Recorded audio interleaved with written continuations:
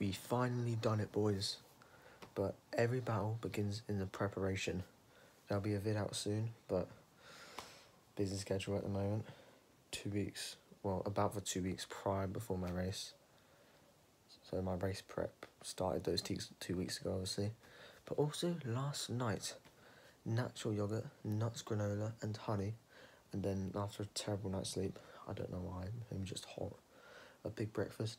My usual, but this time there's honey in my natural yogurt. Not normal for the morning, but it's now because it's also 2 weeks after the race that I'm vlogging / debriefing on. And no cranberry or just any fruit juice now. Coconut water. All the time now, every morning, you know, get into that grind. Then of course, make my infamous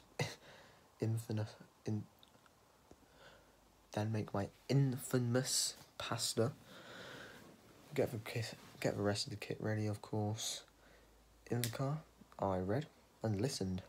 Read Eaton's Run by Scott Jurek and listened to the podcast Modern Mind by Fergus Crawley. And music after that to, you know, relax a bit. Also widens some arteries or veins, I think. That allows you to relax, get more oxygen to your brain. Fun facts.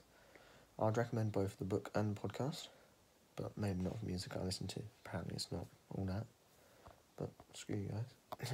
At the venue now, in Norwich, at the Uni of East Anglia now.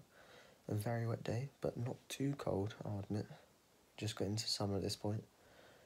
I prefer running in the rain, to be honest with you, though. I quite like it. I don't know what happens. But my race itself, I think it stopped just before. I had a bit afterwards from the rain. It relented a little bit. I ran from the front, led the whole race.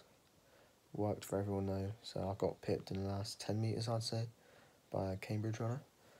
Not letting that ruin my time though. 4:17.3. Aiming for sub 4:20. English score standard all season. Then a single race, knock off 4 seconds off my PB in 2 weeks to achieve it. A few vids from the venue post-race now. I got 4:17. It wasn't a win, but 4:17. 4 second PB and sub 4:20 in these conditions. Here's like pouring it down. No. I'm very proud of myself, I'm not gonna lie. The post-race nutrition from the cafe was hitting. Iced latte, banana, and a protein chocolate cake thing. Can't forget the saurine. Here's the time card and my certificate. A bit of recovery and relaxing, but I did run a 5-mile gentle run the next day. Looking to get back into training full time again in preparation for English schools and race / events in between. Looking to the future now. Let's go. Thank you for watching.